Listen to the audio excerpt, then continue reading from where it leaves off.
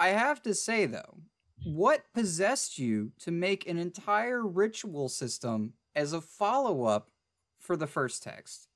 The Son of Chicken Qabalah is essentially an entire workbook with degrees and placements and people. And how did that happen? Is it meant to be a real initiatic practice?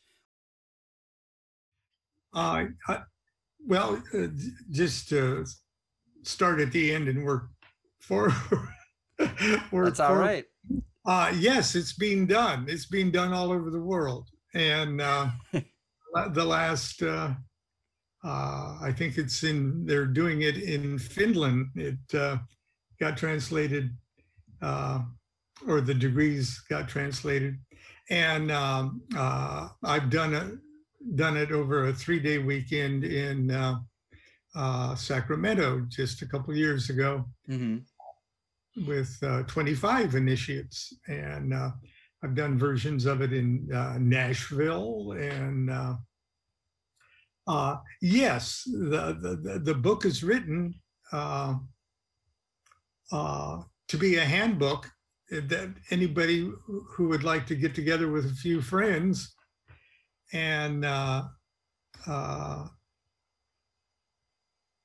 implant the Hebrew alphabet deep in their DNA to actually run this. It's like a little occult order. It is. No, it's fulfilled. I noticed you had a little title and everything, and it was I was shocked when I saw it because I was like, wow, because I know you've written. I think it's like 20 books over the course of the time that you've been writing. But that one was very striking, especially as a follow-up to the original Chicken Qabalah. Well, I'll tell you the story, how it happened. Okay. And it wasn't too long ago. I think it was in 2016. I've been going back and forth to China from about 2014, doing lectures mostly on tarot, because tarot is kind of big or is becoming big in China. So I've gone to first not Singapore, but Shanghai, and then Hong Kong, and then Taipei, and then Beijing. And the Beijing, and these are all separate trips. And the first 3-day weekend I did in Beijing, it was on tarot and magic and a couple other things.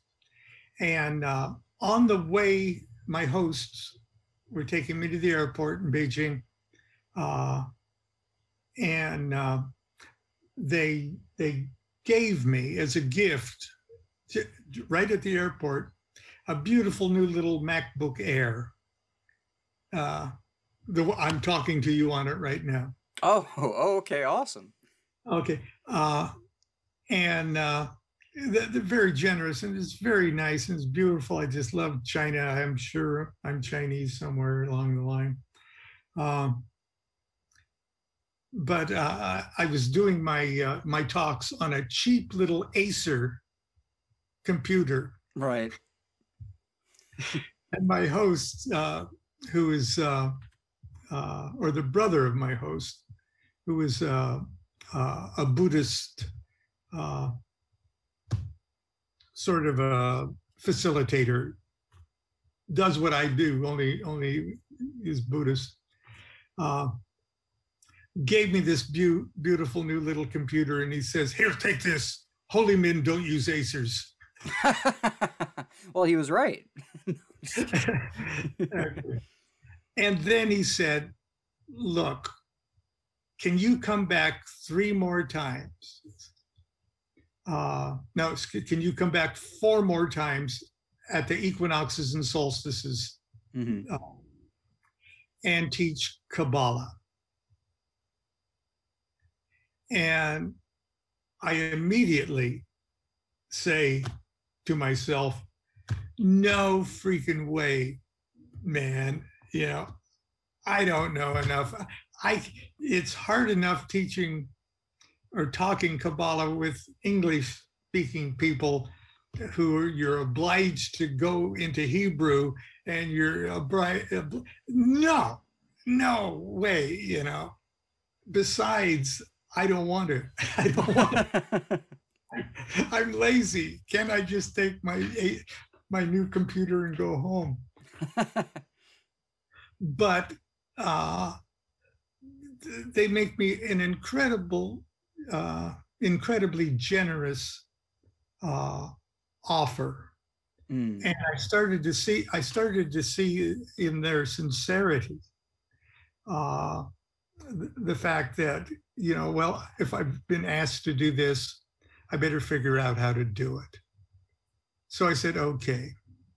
So I went back to Beijing every 90 days on the equinoxes and solstices for 3-day workshops. It was the same 12 individuals. We stayed at the same 5-star hotel in Beijing. That meant that we could, you know, have double ballroom size space to work in all day. And we had the capability and the facilities to have smaller meditational things even in the evening. So it was like boot camp at a very luxurious boot camp. And so what I did when I went home and I started thinking about it,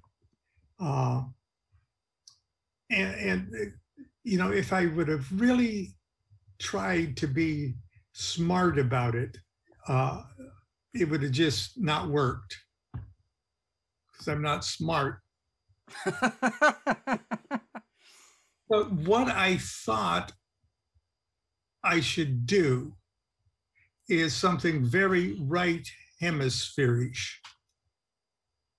And instead of going from trying to take it from Chinese into English into Hebrew, I would just say, I would like to implant the essence, the meaning, the power, the magic of the Hebrew alphabet inside the psychic bodies of these 12 people in a step-by-step way. So I'm going to invent an off-the-shelf, temporary occult order using all the psychological tricks of the trade of Golden Dawn, OTO, Freemasonry, that in an initiatory environment, the candidate is, in a sense, allowing themselves to be stripped naked and then remolded in the with the dynamics of the degree involved. And so the first time I came back, the first degree was the 3 mother letters. Okay. And that, I don't know if you got your... Oh, I can see that. Oh, you have a Yetzirah box? Yeah, there you go, yeah. And this is part of the thing. Everybody, they build one of these and everything else. But that's the first degree temple, is that up, down, right, left, north, south. Okay. Those are the 3 mother letters. And I did everything I could to make these people in an initiatory environment spring out of a black singularity and stretch themselves to infinite height and infinite depth and infinite east and infinite west and infinite north and infinite south. Well, you utilize the full language of symbol. That's what's so amazing about it, is you've taken away the necessary intelligible aspect and made it purely symbolic. And anyone can connect with that. There's no barrier there. And there's no language barrier either, or very little language barrier. Genius. Because they actually have to walk through the up, down, north, south, east, west. They actually have to do that. And then part of the meditative thing is the projection of the Hebrew letter in its classic queen scale color, and then removing it to, in other words, having it float around as the ghost image. Mm. And the meditations are a process of taking each of those letters also, and the corresponding note, musical note, and there's an organ playing. You know? Yeah, I noticed you have a musician space, which is what, Right. that's when I saw that, and that's even in the first section, you know, the first practice has a musician spot, and I was like, it's very Masonic of you to do that, you know, because that's kind of our thing. I feel like you might have stolen this. No, I'm playing. But it was still very interesting, and And then then they had 90 days to work on a study program, mm-hmm. and to make their own things, to live, literally embody. There's nothing that, well, I won't say that, but they lived and breathed for 90 days, the three mother letters. Mm-hmm. Okay, there wasn't any, they didn't have to memorize anything after 90 days. They had their Aleph Mem Shin. They had it covered. Right. Okay. And they have handshake. We've got handshake and you know, secret signs that all refer back to the mysteries of Aleph Mem Shin.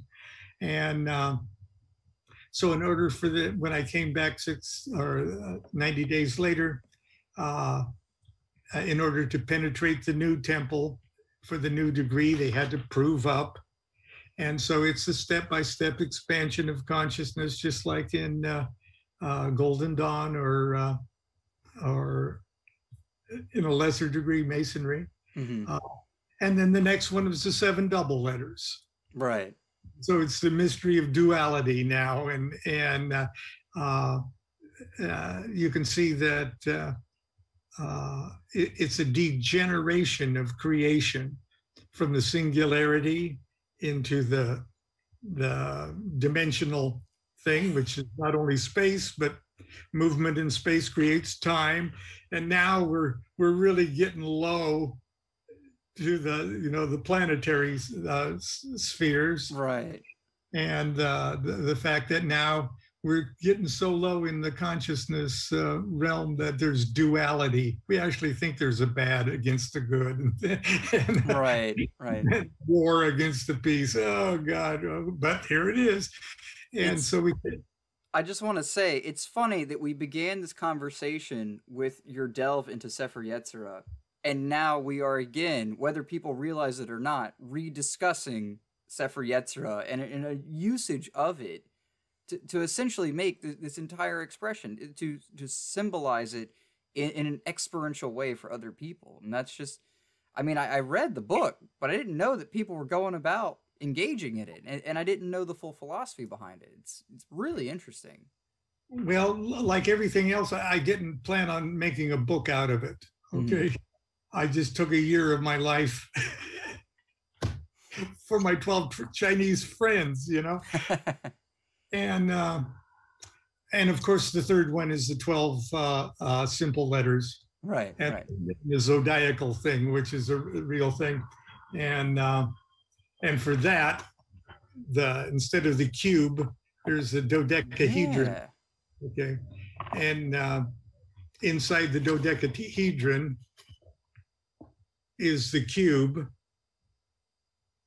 And inside the cube is the 3 mother letters.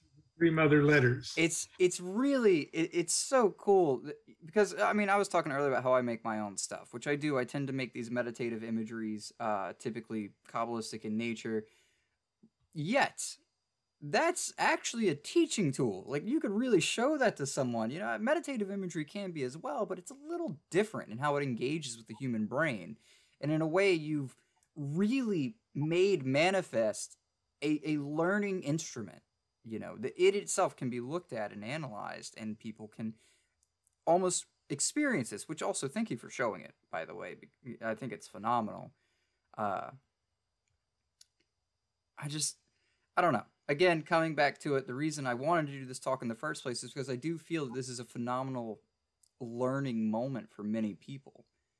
And I know we've talked about Chicken Qabalah and Son of Chicken Qabalah.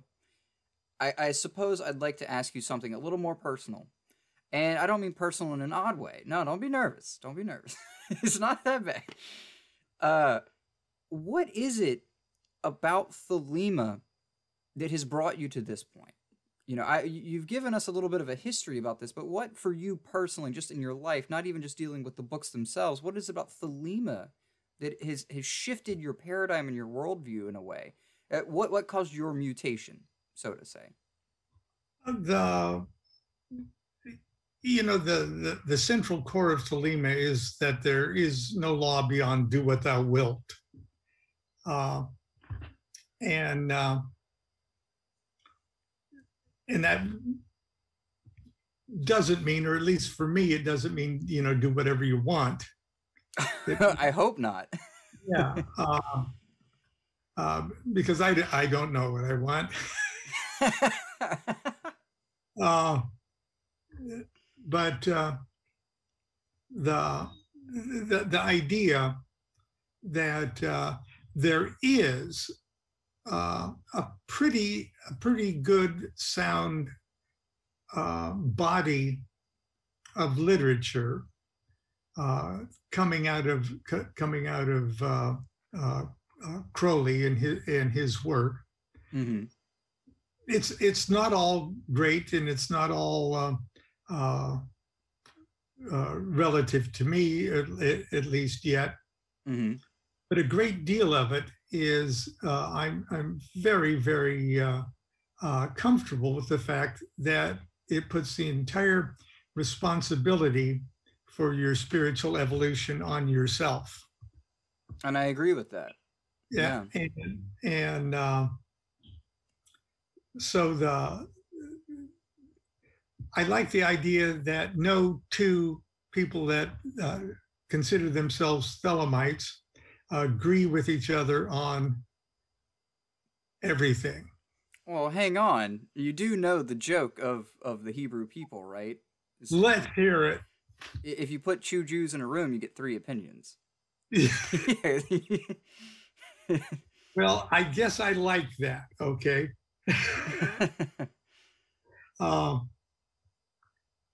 But from the culture that I came out of, especially the 10 years I spent growing up in Nebraska, where the willful ignorance is so thick you can cut it.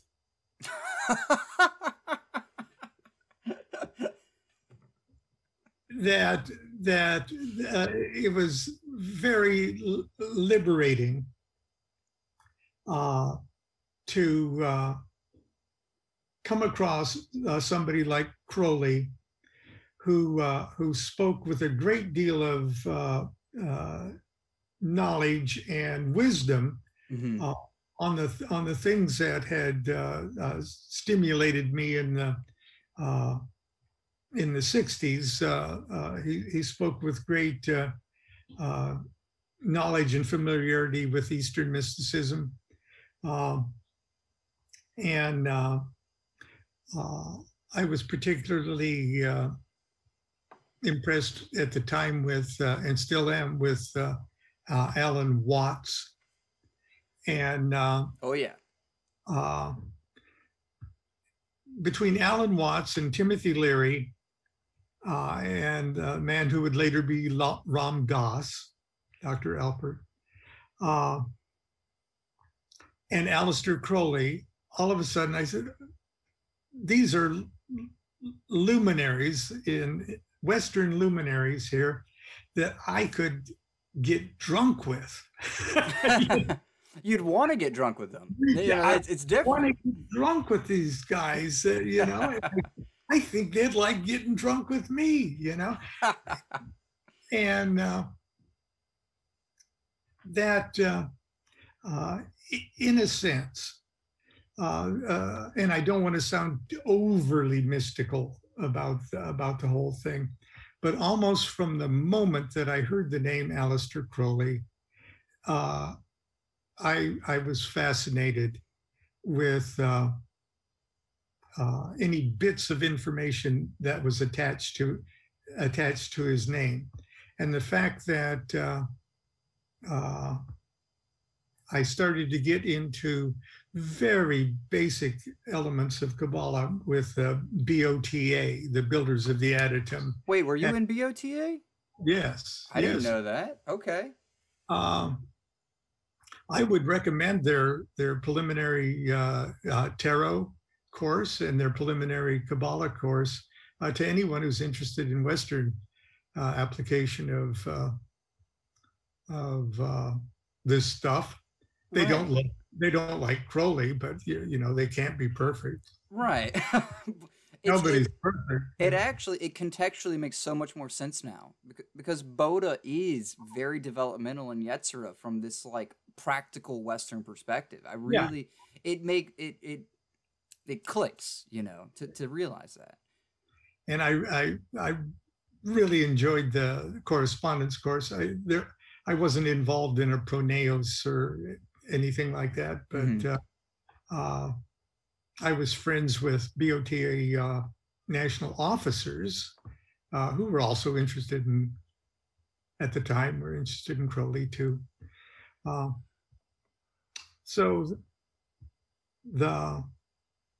And when I met Regarde and Phyllis and Grady, Mm-hmm. I actually, Regarde was just as charming as a human being could possibly be. And, you'd have to be a fool not to want to grow up to be just like him. And Phyllis and Grady were, they were married at the time and they divorced just almost as soon as but anyway, they were wonderful people. And we were close friends with Helen Parsons Smith. She visited us many times. Mm-hmm. And she was the wife of Jack Parsons. Oh, no, I know. Well, I guess for the viewers, they may not know. Sorry. Well, he was a rocket scientist. Yeah, he actually invented the fuel, right? It was used, right. There's a crater on the moon named after him. Yeah. And a very impressive Thelemite. Didn't he died early, though, right? Is that Jack Parsons, or am I thinking of... Yeah. Yeah. He was blown up. It's unfortunate. Yeah. But anyway, it was a spectacular way to go. I mean, gee whiz. It went out with a bang, a real bang. It looks good on your resume, Did he die on the toilet? No, he blew up half of Pasadena. But anyway, and Helen was also married to Wilfred Smith, who was the lodge master of Agape Lodge OTO in Hollywood. Mm-hmm. And this is in the 30s and 40s and early 50s. But anyway, these are people that are a person would not mind being considered contemporaries of. In the same way as, gee, if you were alive in the 20s, wouldn't wouldn't you want to hang out in Paris with the Hemingway and Dali and Right. they're all crazy as loons, but they're crazy like me. I like it, so. But anyway, so that's that. And of course, when at the time you don't think, or you don't think very much, or you don't allow yourself to think very much that gee, these are historic characters. I'm bumping elbows with people responsible for at least small explosions, mutations of human consciousness. Well, I would suspect you don't know it in the moment, right? I think that's one of the impressive things about this type of experience is you don't see it when it's happening. It's always later. And then you look back on it and you're like, wow, that was a big deal. Yeah. So anyway, that's that. The Chicken Qabalah degree ceremonies are being performed. The only thing when people write me to ask, permission to do it or ask my blessing for them to do it, I just tell them what the rabbi told them in a fictitious letter. I don't know if your listeners know, but I made up the rabbi. I made up. What? Robbie Lemon Clifford's not real? I thought he was on the East Coast right now.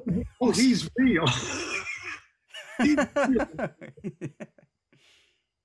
But, it's funny because when I first wrote the book on tarot ceremonial magic, which has a lot of Kabbalistic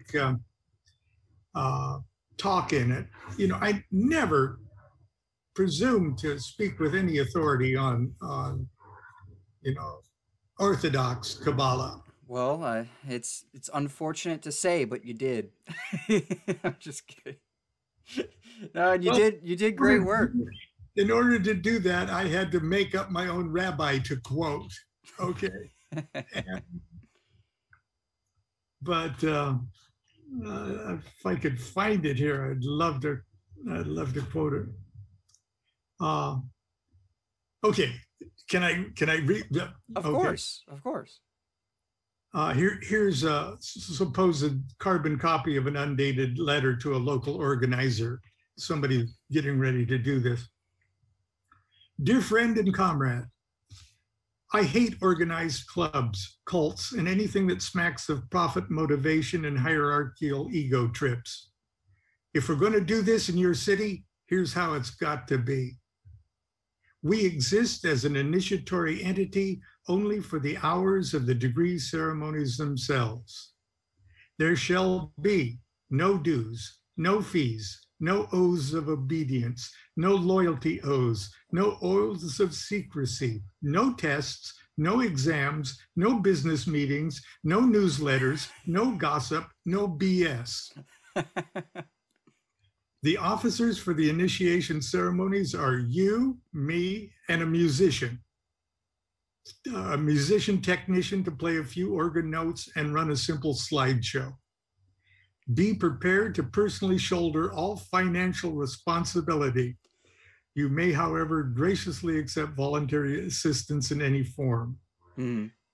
I'll send you the scripts and materials. You book my flights, the hotel, and make all arrangements. Then don't worry about it. I like the throwback. Because, this was... Chicken Qabalah came out in, 2000? 2001 or something? A little later than that. 2001. Right, okay. And this entire working that you developed was, far later. You even mentioned that its real genesis was 2016. It's just really interesting to know that there's so many years of like lapsed time where other things were going on. And I know you wrote other works, but it's still, for this particular subject, it's just interesting that it had such an impact on people. I think that's something that we don't realize. You know, again, kind of mentioning that we don't see things aside from in the moment, or after the fact, I should say. We don't see the role that we play in other people's developments at that exact point. I think you can witness a mutation using your terminology. You can witness it, and it's quite awe-striking. But the grand scheme, the big picture that it plays is far more elaborate. And I think we can agree with that. Which is why I'm just very happy that you've talked about these things with me, particularly these books, and also the historical aspects of your experiences and everything is really illuminating to the entire piece as a whole. You know, not saying you should ever write an autobiography of your experience in occultism. Don't be afraid to do that if it ever possesses you, much like these other works have. Well, I've got two books like that. A very old book called My Life with the Spirits, Mm-hmm. and a book called Homemade Magic. And Homemade Magic is going into a new edition. And those are sort of autobiographical in nature. But to tell you the truth, everything I write is autobiographical. I was about to say, that's also what I want to hear. I want to hear some truth. I can't, nothing makes sense to me unless I can apply it to the experiences of my own existence. Hmm. And so the easiest way for me to communicate concepts is by sharing how, at least at one point in space-time, that concept applied to me and how I interpreted it. So it's easier for me to explain, say, the dynamics of what spirit evocation is really about, and what it isn't, what it is and what it isn't, by giving example of the first evocation that I ever did, not knowing what any of it was, how the operation blew up in my face, or how the operation blew up in my face and then but worked.